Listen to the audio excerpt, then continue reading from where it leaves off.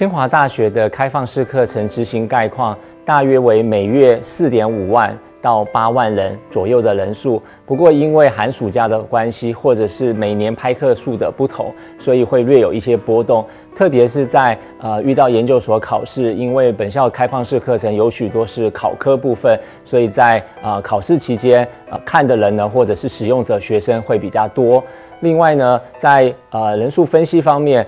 我们以80%，也就是80%左右的都是以台湾的学生或台湾的民众为主要的这个使用对象。另外呢，大概10%，也就是1成左右呢是大陆地区，另外有10%是其他的地区。